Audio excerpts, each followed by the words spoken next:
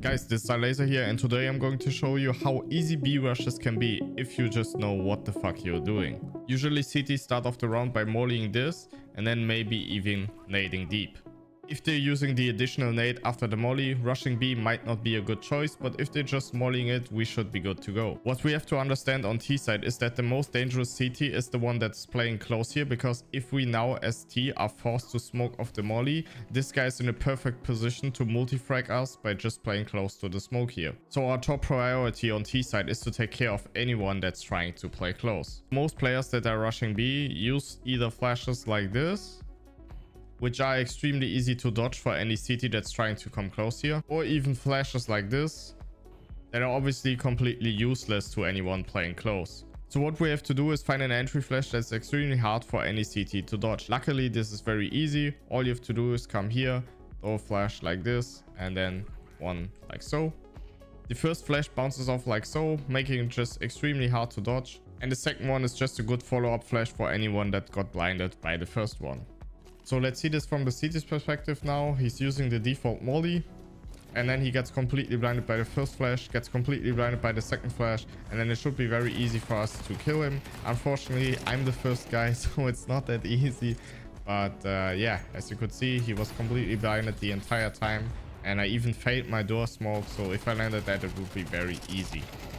In the second example, pretty much the same thing happens. He gets caught by the first flash, and then gets totally blinded by the second flash, and this time I managed to finish him off with the Tech 9. Again, I failed the door smoke, I think, but you can clearly see how effective this combo can be.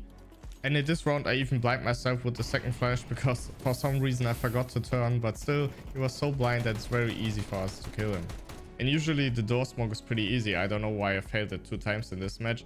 All you have to do is roughly aim in this area, and then while you're running, just aim like so and release the smoke, and this will then perfectly cover off the door.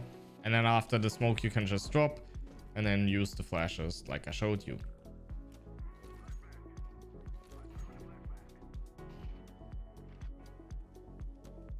And then the guys behind you, all they have to do is smoke the molly and then just use flashes like this, and then just peek out with you.